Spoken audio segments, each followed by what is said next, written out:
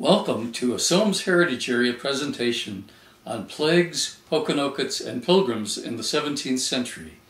I'm Dr. David Weed, and I'll be your host as we explore the role that infectious disease played in 17th century New England.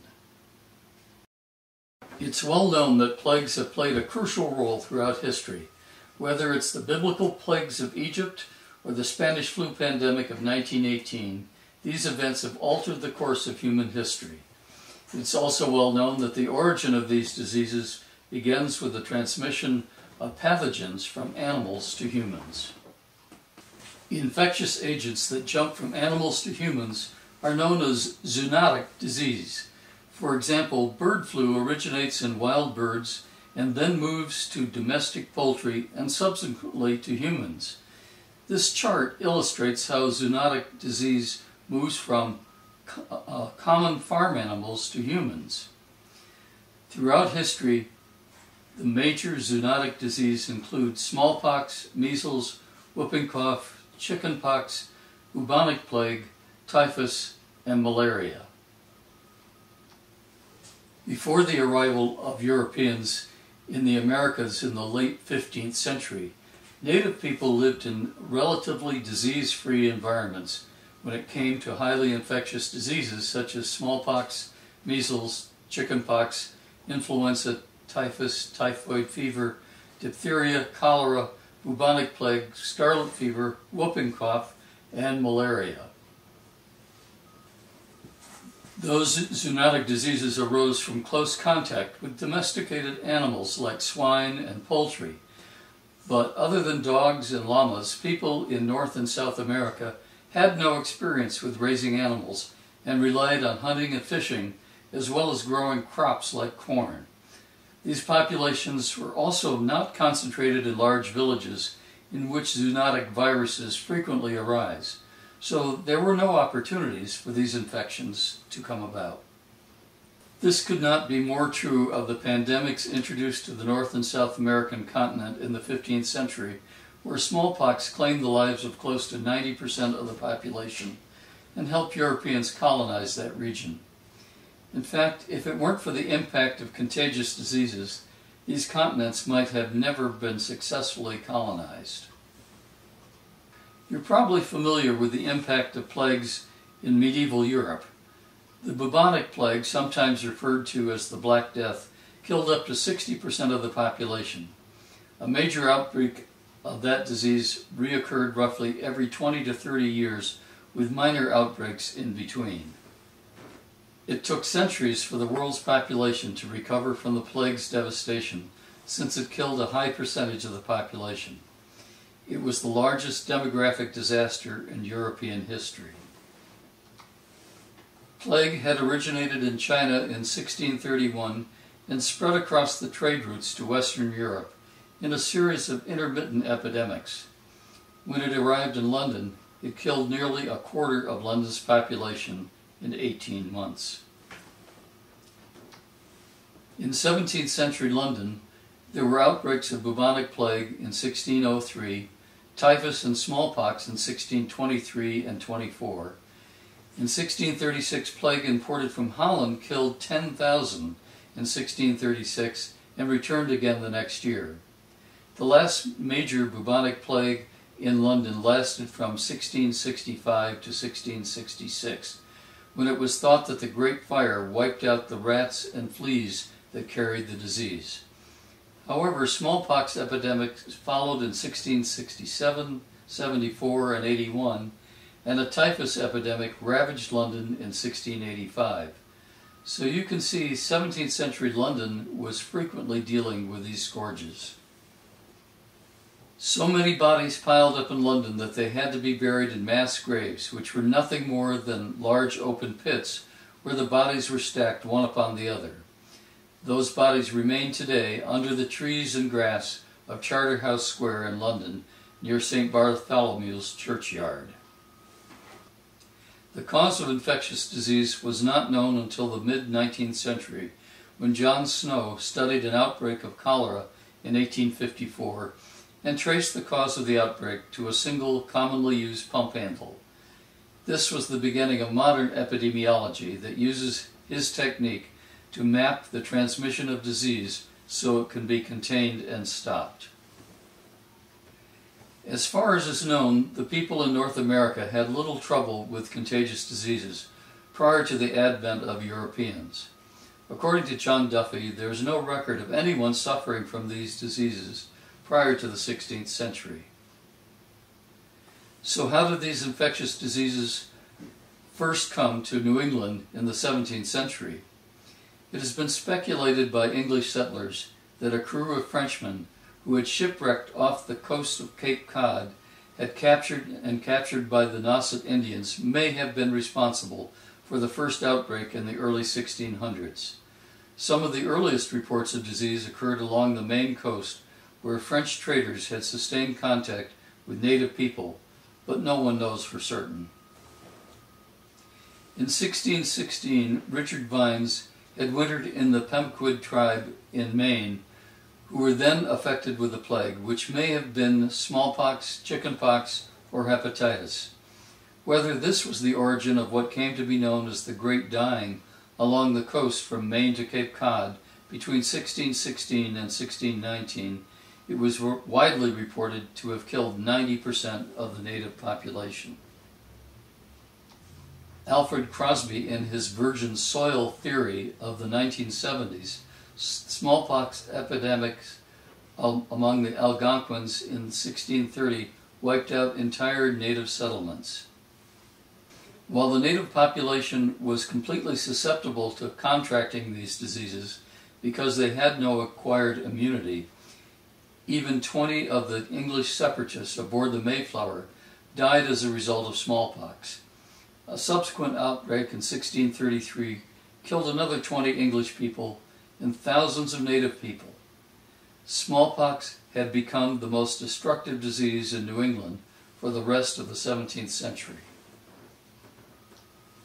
Smallpox soon spread to colonial settlements in the Connecticut River Valley in 1634, and then spread throughout the native tribes all the way north to the St. Lawrence River and the Great Lakes into Canada.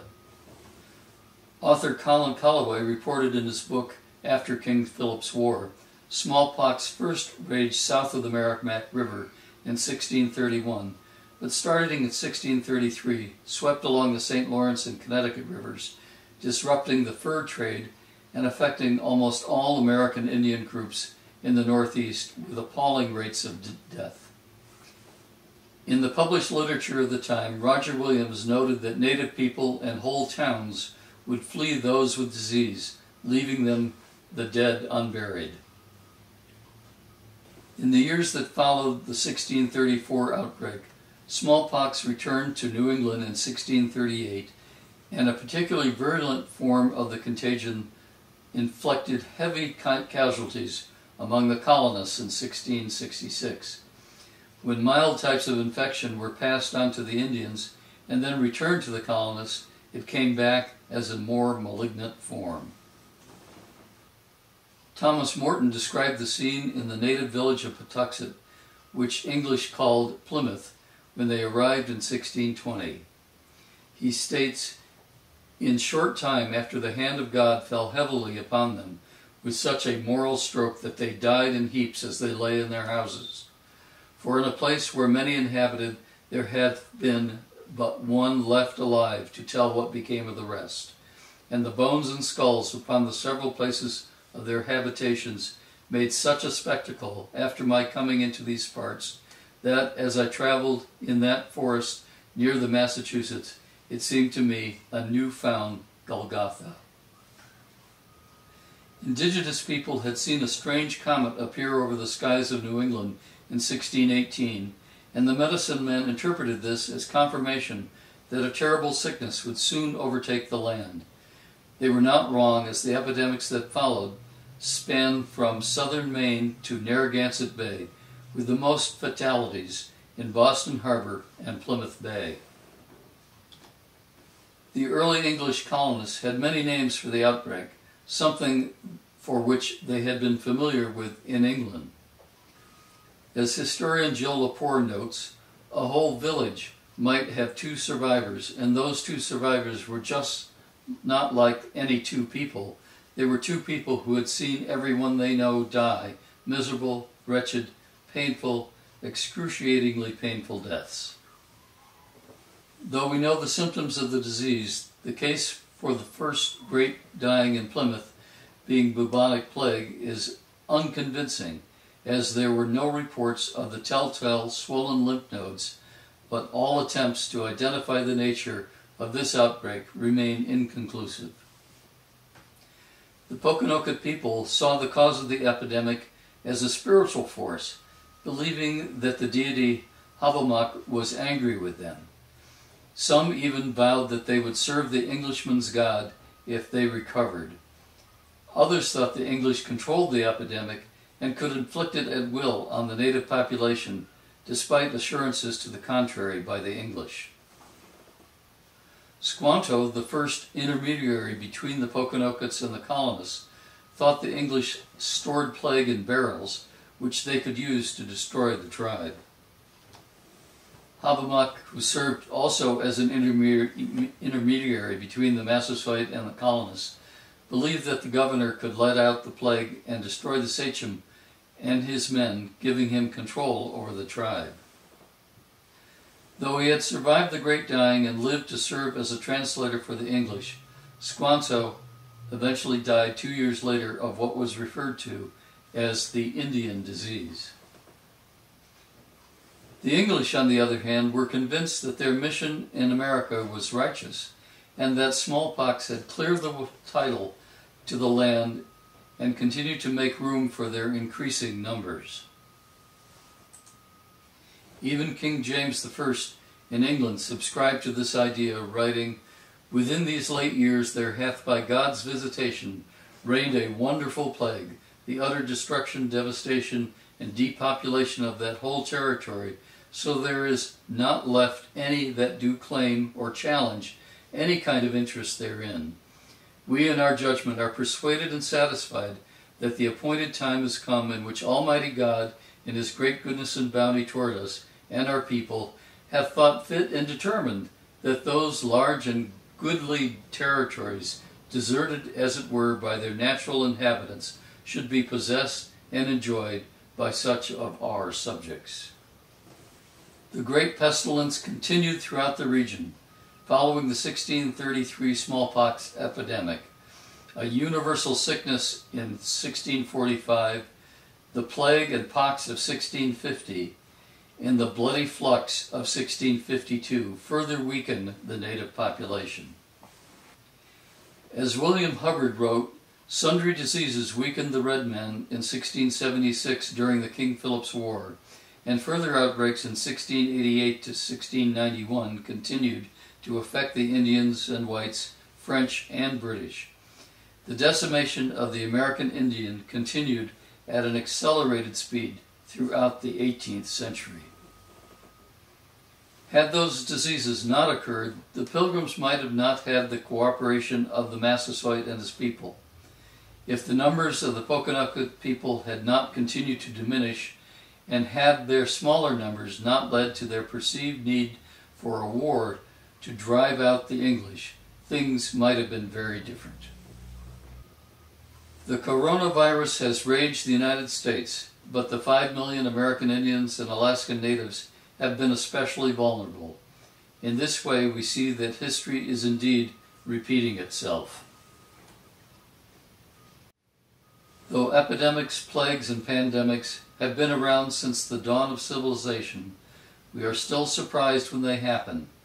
Though we have learned much about pandemics from advances in science, the question is, will we be willing to apply that knowledge to better control future outbreaks? Only time will tell.